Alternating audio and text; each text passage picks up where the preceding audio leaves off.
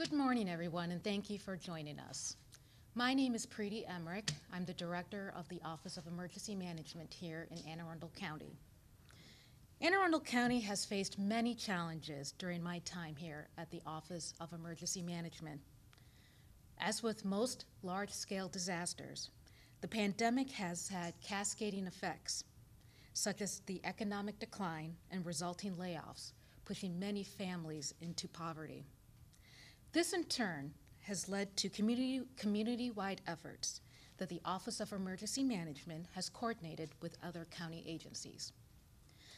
One recent example was addressing food insecurity in an equitable manner, from the Food Access Swarm Line, assisting with food deliveries, and helping various pantries and food drives within the county. Much of the resulting response has highlighted the generosity and volunteer teamwork of the county's residents. Even during these trying times, the safe reopening of the county is key as we continue our regular work. Hurricane and summer storm seasons are here, and in the midst of a pandemic, present a real emergency planning challenge. The Office of Emergency Management is working with novel ideas, new partnerships, and coalitions to help the county through this season. In our hurricane preparedness outreach, we are urging the community to follow FEMA and CDC guidance, such as wearing masks, maintaining social distancing, and preparing a go kit with hand sanitizers and disinfectant wipes. This will help residents prepare for an active hurricane season this year. I would like to thank the county executive for his continued support of the Office of Emergency Management and of its initiatives, and for pushing for greater cooperation at all levels as we reopen Anne Arundel County in a safe and effective manner. Thank you all, and ladies and gentlemen, County Executive Stuart Pittman.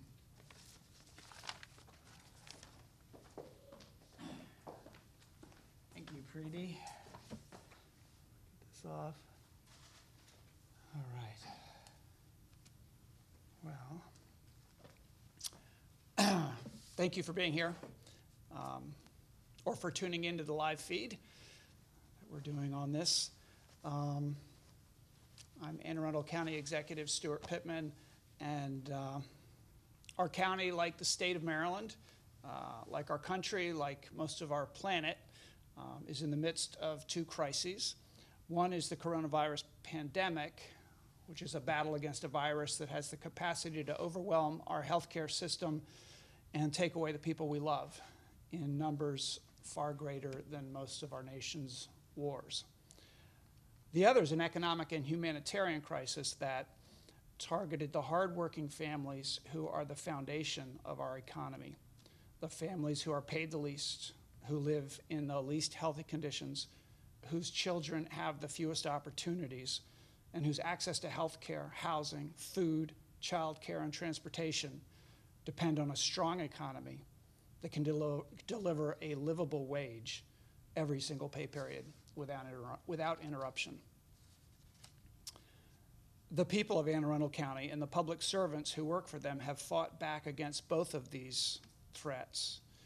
And we have worked hard to protect our people on both fronts, but that's not enough. We must do better. So I have called this press conference to announce two new initiatives, one to combat the virus, an enhanced effort that I am calling Keep Anne Arundel Open, and the other to prevent poverty, a package of 3 workforce assistance programs, including a new excluded worker humanitarian fund. Anne Arundel County has done well against COVID-19. We were the only jurisdiction in the state to implement universal contact tracing on all positive cases from day one. We did it by changing people's jobs overnight, including our school health staff. We were also the only county I know of who brought scores of residents together early on to create a coronavirus health equity initiative, resulting in pop-up testing in locations where residents lack access to health care and wraparound services to facilitate isolation and quarantine for families with needs identified through contact tracing. We made a decision just this week to invest in a marketing campaign to better reach underserved and hard-hit communities. And finally, our team at Economic Development created a small business grant program that funds best practices to protect customers and employees from the spread of COVID-19. So far, 628 small local businesses have been approved for just under $4 million in grants to slow the spread of the virus. Our county's positivity rate dropped from a mid-April high of 27% to a 3.5% rolling average just last week, the lowest of the big 6 counties where most of the coronavirus cases are reported. We were the first county in Maryland to report positive cases by zip code and have established much more aggressive testing goals than the state of Maryland. All of the credit for our success against this virus goes to our health officer, Dr. Nilesh Kalyanaraman, and his team at Anne Arundel County Health Department, to our local businesses who have worked so hard to implement safe practices, and to our residents who stayed home when we asked them to, and for the most part have worn their masks and maintained their distance since that time. We were warned that success would be met with an angry response, that many would say that the threat was overestimated and that the price we paid to save lives was too high. I will not engage in that debate. The question before us is, what next? I've asked that question of our health officer, and I've discussed it with our recovery work group and many others. Will there be another surge, one stronger than the first? Will it come in the fall, when or if our kids are back in school, and when our activities move indoors? If our numbers increase, what will we do? Shut down our businesses again? Close our schools again? Lay off our workforce again? Failure comes with options that none of us want to face. In this county, we will act now to finish the job we started. We will act now to keep Anne Arundel open. First, we have set an ambitious goal of testing 2% of our population every single week, more than double the number that were tested last week. That's 11,600 weekly tests, with 50% being conducted by our health department and the rest by hospitals, primary care providers, and pharmacies. It's a detailed plan that Dr. Kalyanaraman will review in a moment, and it will take the cooperation of all county residents, local businesses, and county government to pull it off. And of course, we will continue our contact tracing and case management for every positive test that results from this work. Second, Dr. Kalyanaraman will sign a new public safety order today, requiring face masks to be worn not only in public buildings, but also in outdoor public spaces where 6-foot social distancing from non-household members is not feasible. Like his existing order requiring face coverings in indoor spaces, this is a public safety order pursuant to the authority granted by Governor Hogan to county health officers. Third, our health department will be stepping up complaint-driven enforcement activity in bars and restaurants during evening hours. We cannot allow the actions of a small number of irresponsible business owners to cause an industry-wide shutdown like we've seen in other states. These initiatives, along with our contact tracing, our equity initiative, and the outstanding efforts of our businesses and residents, are what I will now call our Keep Anne Arundel Open campaign. It's a campaign we must win to get our kids back to school and our people back to work.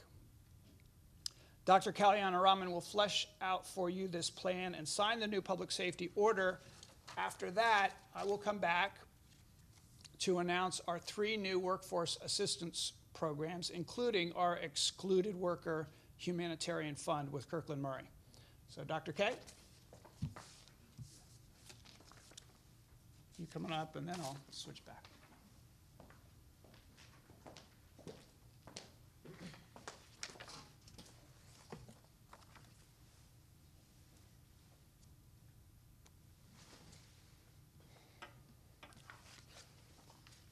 Good morning. I'm Dr. Nilesh Kalyanaraman, the Health Officer for the Anne Arundel County Department of Health. Thank you, County Executive Pittman, for leading the way and for your focus on health equity during the COVID pandemic. We're 4 months into our new normal. We're doing well, averaging 20 to 30 cases per day while reopening businesses. However, this week we saw a slight uptick in our community cases.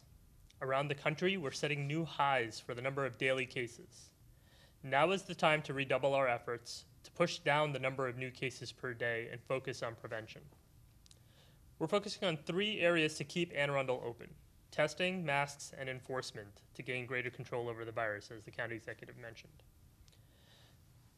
Testing allows us to find cases both in people with symptoms and in those without symptoms, so that we can do the contact tracing and case management, provide support for isolation and quarantine, and break the cycle of transmission. Our testing goal is ambitious. We want to test 2% of the population each week, which comes to about 11,600 tests per week. Right now, we're just a shade over 1% of the population being tested each week, and with a test positivity rate of 3.5%. To reach the goal of that level of testing, the health department will account for probably about half of those tests, and we're taking the following steps to do that. We're expanding drive-through testing. Right now, drive-through testing was expanded to 6 days a week in Annapolis at the health department site, Monday through Saturday. We added an evening testing option this week, and it was a great success with over 280 people tested. If it continues to be a popular option, we'll increase the number of evenings that testing is available. At our Glen Burnie site, which we run with the Maryland Department of Health 2 days a week, we started allowing no appointment visits last week and did nearly 500 visits yesterday. We're working on expanding the number of days of drive-through testing in Glen Burnie and are looking at sites to do that. COVID has had a disproportionate impact on Blacks, Hispanics, and lower wage workers who work in retail. We started our COVID Health Equity Initiative in April to address these gaps, and from that work, we're taking the following steps. Starting next week, we'll include percent positivity rates broken down by race and ethnicity to ensure that the positivity rates go down for everybody. Over the past 2 weeks, our percent positivity has been 3.5%. When we break that down, we see that it's 2.0% for whites, 2.5% for Blacks, 2.9% for Asians, 12.4% for Hispanics.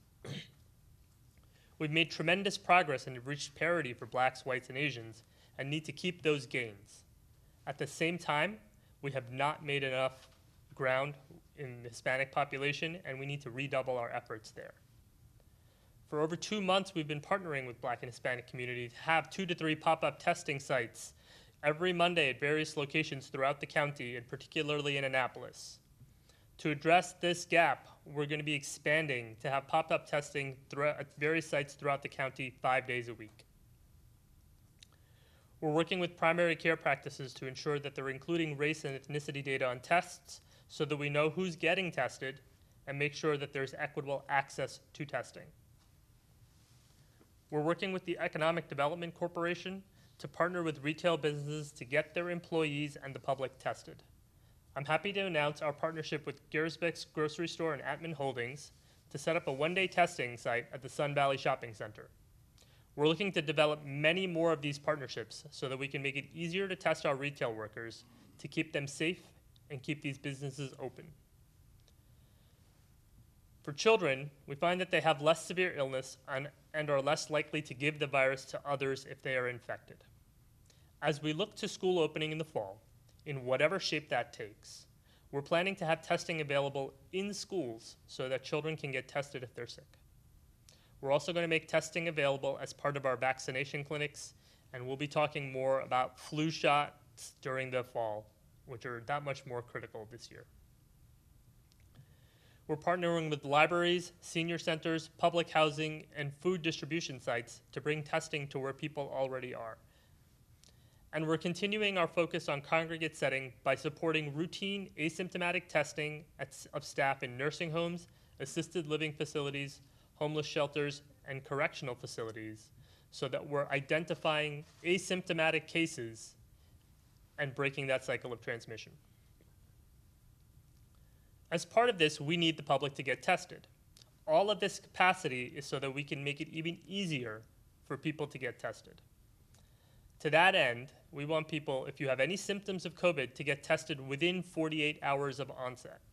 The sooner you get tested, the sooner we can break that cycle. Also, because you can pass COVID on without symptoms, we also encourage people to get tested about 5 to 7 days after a potential exposure, which includes exposure to any person diagnosed with COVID, travel out of state or out of the country, being at a protest, being at a gathering or event, if you're out in crowds, whether shopping or dining out, if you work in retail, or frankly for any reason that you have. All of our testing is available for both people who are symptomatic and those without symptoms, and it is of no cost. Masks are the second place where we're pushing further, and this is really because they're the single most effective tool we have to reduce transmission between people when distancing isn't possible.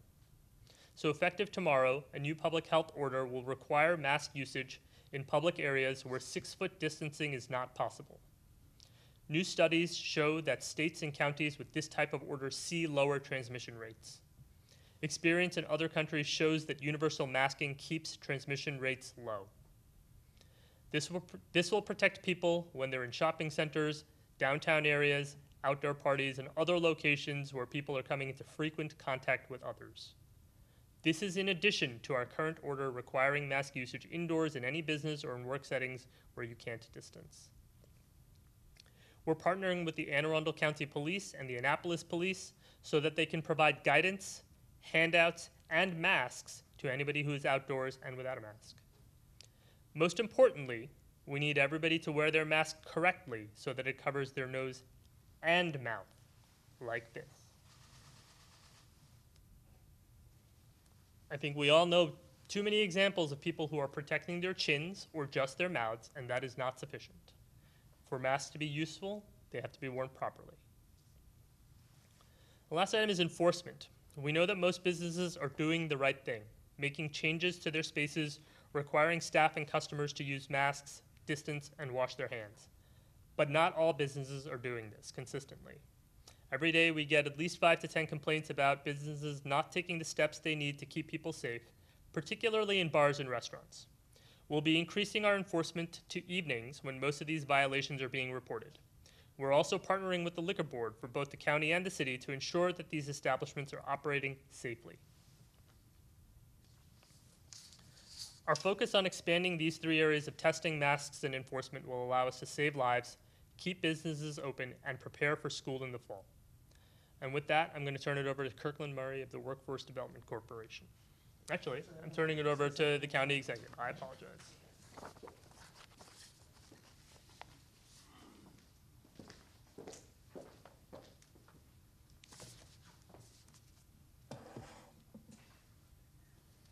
Thank you, Nilesh. We have a lot of work to do. Just when we thought we were done, we're buckling down. So I said at the beginning that we're combating an economic and humanitarian crisis. It may not feel that way to workers whose paychecks are still coming or people whose stock portfolio is doing just fine, but it's getting desperate for tens of thousands of county residents, and holes in our safety net are gaping. The response so far from our health and human services agencies, our churches, and our local nonprofits has been nothing short of heroic. We are feeding thousands of families through our school system, our senior centers, and a network of food distribution sites that people can access through an online map or by calling our new food line at 410-222-FOOD. That's 410-222-FOOD. Our Emergency Operations Center and the Health Department combined have taken over 50,000 calls since this pandemic began and directed people to whatever services they need. Our homeless outreach teams have moved people into hotels to allow distancing at shelters, and our eviction prevention program was stood up early and became a model for neighboring counties, not only by providing $5 million to keep people housed, but also offering counseling and mediation with landlords. We created child care centers for essential workers' kids in our senior centers and our swim centers when the state kicked us out of our school facilities. And we're working now on a plan to address what we believe is a looming child care crisis. But still, it's not nearly enough. Today, we're announcing 3 programs that will be delivered through Anne Arundel Workforce Development. The first is the one that addresses the most urgent need, our Excluded Worker Humanitarian Fund. While 70,000 county residents have managed to navigate the complex and overburdened state unemployment insurance program, thousands more have either been left out due to bureaucratic failure, denied due to ineligibility, or never applied because they knew that they would be excluded. These laid-off workers have basic needs to meet and bills to pay, and we don't have the time or the staff resources to decide for them how to distribute their limited funds. The most effective help we can provide to these workers is cash assistance in the form of a debit card. Every dollar we spend protecting these people from the harsh economic impacts of this pandemic is a dollar or more saved down the road in social services.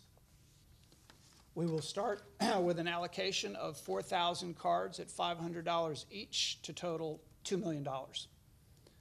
When that runs out, we will assess the program and make a decision about further investment. My own view is that whether we look at this program through a humanitarian or an economic lens, it's a sound investment. By managing our excluded worker program through workforce development, we connect these workers to all of our job placement and training programs, including a second new service that we're launching today, rapid reemployment. We will bring on additional staff to not only provide the traditional job readiness and placement services our agency is known for, but also to pay for the cost of occupational training programs in high-growth industries. Specialized services will be offered in this program for formerly incarcerated job seekers. And finally, we are launching a youth employment program for 100 young people from age 16 to 24. Some will participate in a strictly online job readiness program, and others will work with our county agencies in our communities. All will be paid a stipend of $11 per hour. I'd like to ask Kirkland Murray, President and CEO of Anne Arundel Workforce Development Corporation, to provide more details on these programs. Come on up. When he's done, I will make a brief statement of thanks to our congressional delegation and an appeal to Governor Hogan. Mr. Murray.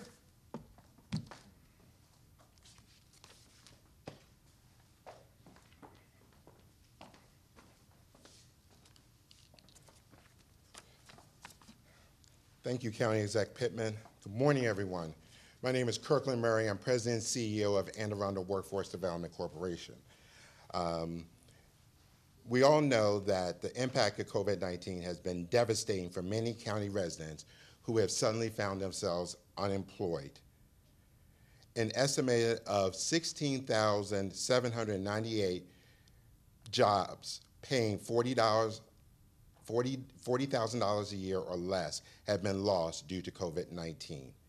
The largest industries of these jobs are in accommodations and food service, with over almost 6,000 jobs lost, and retail trade with over 2,000 jobs lost. 44 businesses in Anne Arundel County have formally announced layoffs, with over 5,239 employees being affected by this. As the county exec mentioned, that there has been over 75,000 new claims for unemployment here in Anne Arundel County, leading to 27,500 residents being unemployed in May. The unemployment rate has gone from 2.9% in March of 2020 to 9.2% in May of 2020. That's the facts. The good news about all this is that at a recent local workforce development board meeting that the county exec attended virtually, 3 out of our 5 industry representatives from 3 of our 5 top industries mentioned that they are currently recruiting. They have job openings that need to be filled. So that's why this program that the county exec just announced is that much more important to help to make sure that we're connecting people. But as the county exec says, and thank you, county exec, for your commitment and your investment in all Anne Arundel County residents and making sure that our excluded, Anne Arundel County Excluded Worker Humanitarian Relief Fund will help those in most need. This would support residents who have lost their job due to COVID-19, who were making less than $25 an hour beforehand, and currently not receiving unemployment assistance.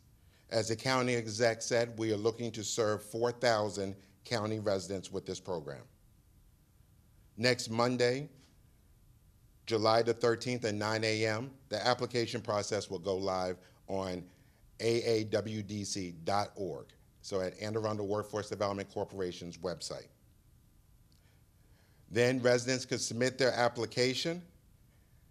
Once their application is reviewed by our staff quickly, we would then contact those residents and set up locations where they could pick up this debit card. As the county exec also mentioned, that is just the first phase of this, to help to make sure that county residents can get back to work at good paying jobs. That then next we will connect them through Anne Arundel County's Career Development and Community Service initiatives. This funding will help residents prepare to enter careers so they can quickly begin rebuilding their lives. Our Rapid Reemployment Services will help residents quickly connect to new employment through a combination of career success services, including individual career development, career readiness services, including resume prep and interview skills, skills enhancement training to get new skills and certifications needed to transition and advance their careers, and connect to employment opportunities through our recruitment network. Funding through this agreement, this program will allow 200 additional county residents to receive occupational training at no cost to them. This training will be in short term that usually lead to credentials that are in demand by our local businesses. Some examples include CNA, GNA, help desk, and CDL training. These trainings also will be used to put people into apprenticeships, connect them to apprenticeship programs through pre-apprenticeships and high growth industries, including the trades, IT, and healthcare. As the county exec mentioned, we are also having a whole suite of services for our returning citizens community. These individuals are have a double impact during these difficult times, and we want to make sure that we're providing the quality services to reconnect them and give them the skills and opportunities to advance their lives. These services will help these residents prepare for careers aligned with their skills, knowledge, and background. Career readiness skills will provide not only help with individuals quickly connecting to employment, but also making a smoother transition. Barrier remediation services will help individuals overcome problems faced while looking for employment, including unstable housing, missing personal documentation, and food insecurity. These individuals will receive financial support while engaging in workforce services in order to help financially stable and increase their success. Part of this funding has already been put to work. Last Monday, we started our Next Success program focusing on youth and young adults. This funding will target 100 youth from the ages of 16 to 24, will prepare for their future careers through virtual services, job readiness, career exploration, and paid work experience. The first cohort of our virtual services began this past Monday. Participants will participate in self-paced, instructor-led career readiness training, career exploration opportunities with industry experts, and learning essential skills and budgeting skills. This will culminate with a capstone project which will guide participants in their future career paths. Each week, the participants will learn about one of our 5 high-growth industries in the county and in the region, and last week, they will explore opportunities on entrepreneurship. Through our partnership with Anne Arundel Public Schools, the Fort Meade Alliance, Anne Arundel Community College, and Growth Sector, 20 high school seniors began a 6-week paid internship on Monday. These students will complete pre-calculus fundamentals at AACC, learn the foundation of computer science and coding, and engage in a project-based learning experience with NASA, Goddard, and Lockheed Martin. We are also working with our county agencies and organizations to find work experience for our youth and provide internships that will lead to valuable experience that will help these young people and young adults start on a career pathway.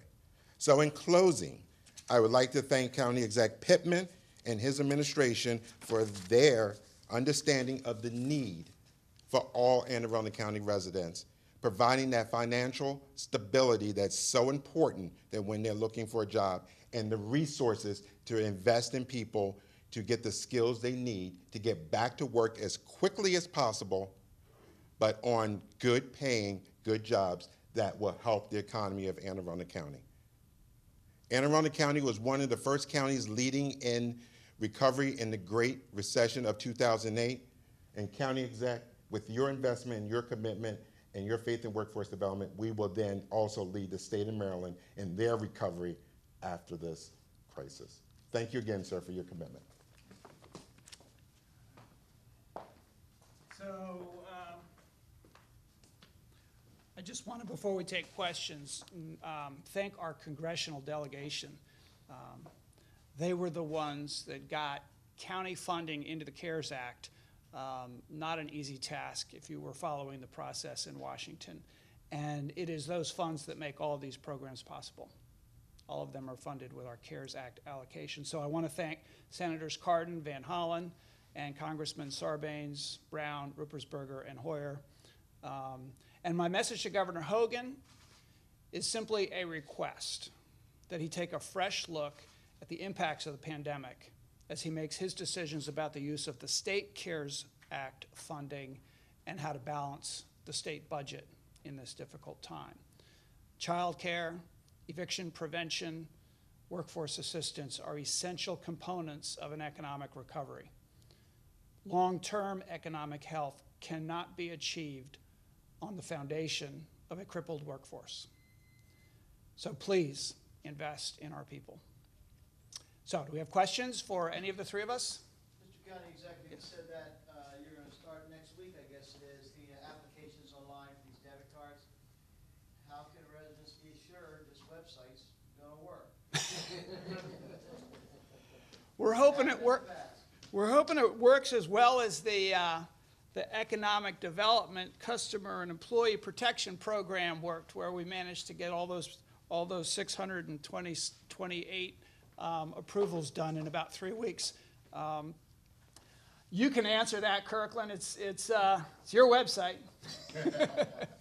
We're using. You got to get the mic. Okay.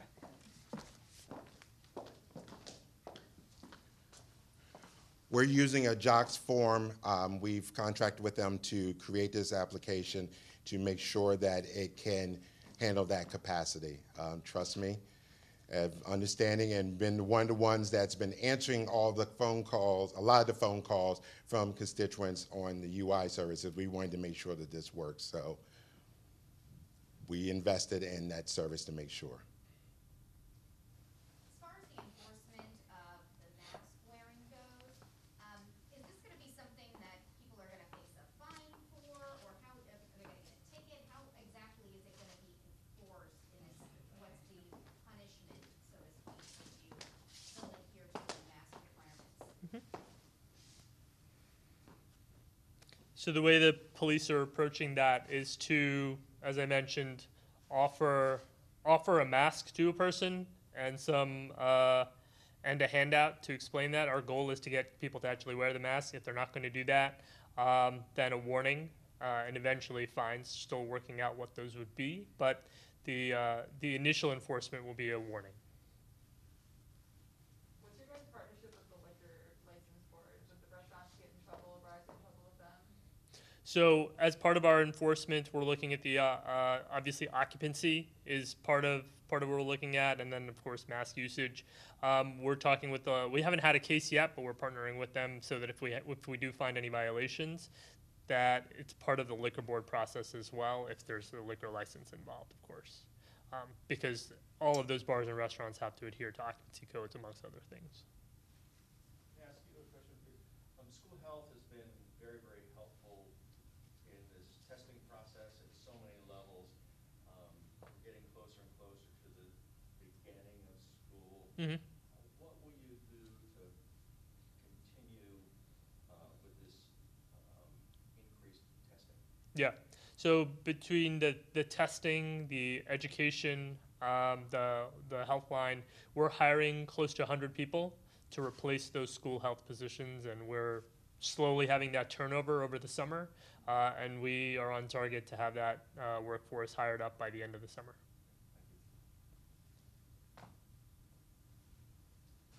The county's undocumented immigrant community is one of the hardest hit by COVID-19 and the economic impacts of the pandemic. Do they qualify for applying for this new program, economic program?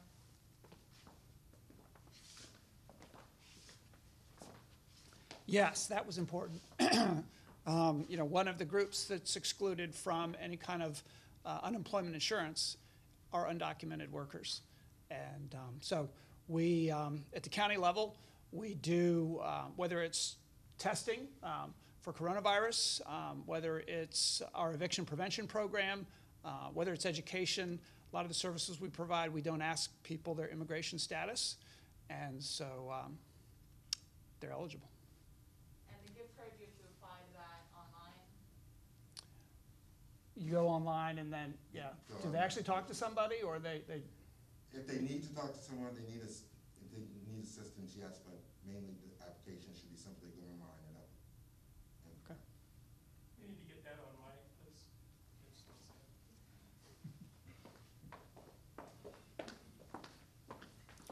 Yes, individual will go online to apply for this, to fill out an application, and then if they need to talk to someone, we definitely will have staff available to talk to them, to help them. Will you have Spanish translations? The materials are going to be in Spanish translations, yes. We're in the process of doing that now. How long do you anticipate the funds lasting? On demand, 4,000 people.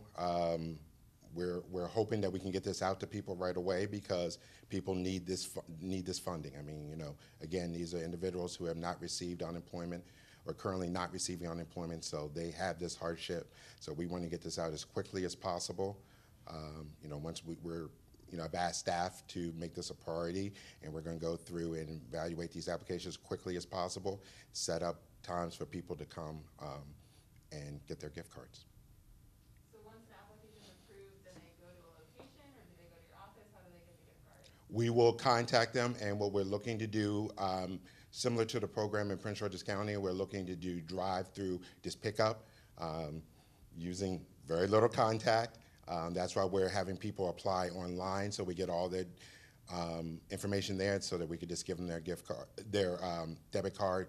Of course, they have to sign for it, but once they do that, very little contact and drive-through. So we're in the process of setting up those locations. Would they be able to do it by phone if they didn't have internet access? Yes. You mentioned testing in schools this fall. How close is Anne Arundel County to making a decision about what school will look like this fall? It sounds like they're gonna be in school at least some capacity, right, if there's testing there? Well, they talked about this at the school board meeting just last night, but the decision first has to get made by the state school superintendent. And then within that decision, we'll know what flexibility exists district by district and school by school. And that's when, if there is flexibility, the health officer will be consulted and plans will be made. But At this point, we are waiting for direction. You said that you get about 5 to 10 complaints of bars and restaurants not complying with protocols. Is it typically the same places or just spread across the county? Did I say 5 to 10 complaints? I did. Oh, you did, okay. Then you can, you can defend that.